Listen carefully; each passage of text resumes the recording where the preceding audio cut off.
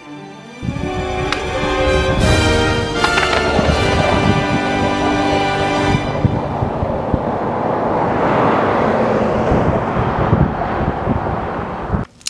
guys, so today I'm not really going to be doing no skateboarding because I have to work really early. So I wanted to talk about this subject, fear and progression, how both of them kind of tie in together, because they really do.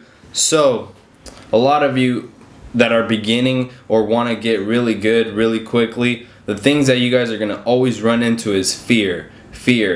And progression, because progression will equal it into fear, because anything you progress in will be because of fear. Either you take out the fear and you progress, or you stay in the middle and kind of stay stuck with progression. And like what I mean is, whenever you jump downstairs or jump a big gap or jump onto a rail or handrails in general or anything that's really gnarly, there's always fear in it. There's fear because you're not sure if you can do it at first. You roll up, you might roll up like 30 million times, who knows.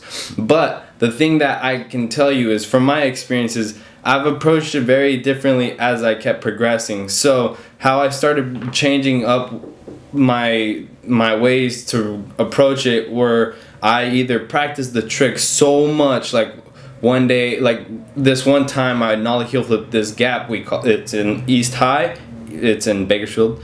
So what I did was, the day before, I nollie heel flipped off the sixter probably like 20 times, and then I went to the other side of the park. I extended this box so it was like a long gap, and I just nollie heel flipped that 4 times. And then the next morning, that's the day I was like, okay, I'm gonna go do this today. So what I ended up doing was, I did the same thing. I went to the park and I heel flipped a 6 a few times. I was listening to some motivational speakers because I wanted to get in the zone.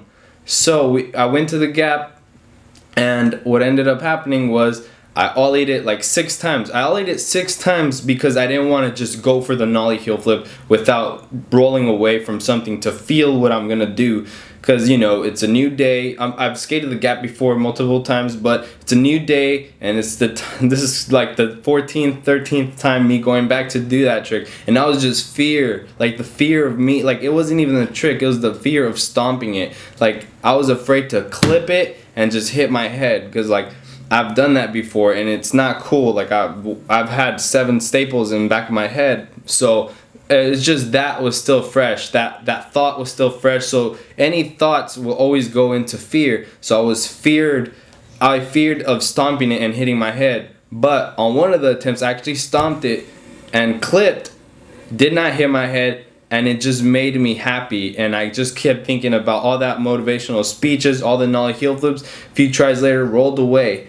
What I'm trying to say is, prepare yourself. If you're gonna do something gnarly, prepare yourself. Prepare yourself by the tricks that you want to get good at. Like, if you want to kickflip a 10 stair, kickflip something like a 5, 7 stair as many times as you can. Get ready to go kickflip that 10 stair. You know, don't just go for the 10 and just kickflip. Take 3-4 hours trying it, because that will, like, it's not, I'm not saying it's not a bad method, but there's other ways to get that trick quicker than taking 4 hours.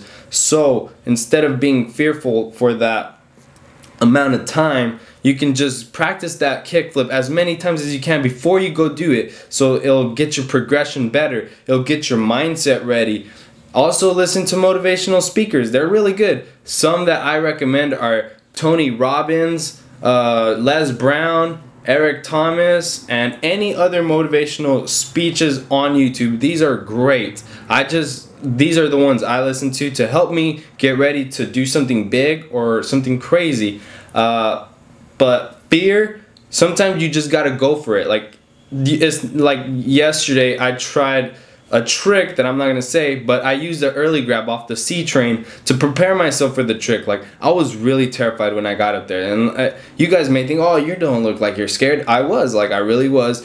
I got up there, there was like a lump, like it was like a baby launch thing. So yeah, there was a little lump on the C train, and I was rolling up a bunch of times, but after I did the early grab one time, I got comfortable. and I was able to do my trick. But that doesn't mean I wasn't afraid. I was still afraid to go for it, but just that early grab helped me get a little comfortable to go towards that trick. But I was rolling up back and forth, and it was very uncomfortable, but I still went through it because that one little piece of being comfortable helped me out a lot. So what I'm trying to say is, listen to motivational speakers. It helps out a lot. These guys are good. Les Brown, Tony Robbins, Eric Thomas, and anything else on YouTube. These guys can help you out. Like, just listen to them. They're great.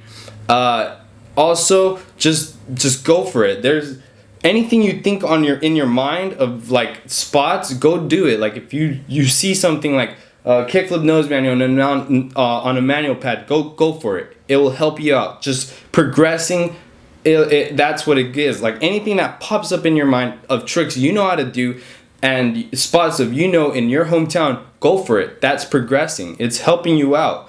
Also, just go out, film, hit anyone up. That's another good thing. Like, don't just feel like people don't want to film with you or not. No, just hit people up, go with them, get a crew, just go. That's the best way I can explain it. If you do this from 2017 to 2018, you will be good in 1 year. That fast, you'll see the progression. You'll have done so much, and it's not that is demotivating. Like if you don't land a trick, that doesn't mean you suck. It just means, okay, at least I know what I gotta work on, and you can go back the next day. It's not like they're gonna take out that spot that same day, if that makes sense.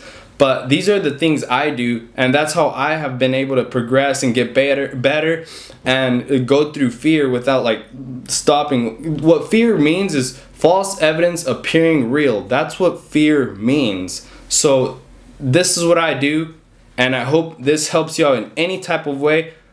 I apologize if this didn't make sense, but thank you for watching. Like, it helps out a lot. Subscribe if you haven't, because I do skateboarding. And yeah, just thanks for watching, guys. See you later. Have a good night.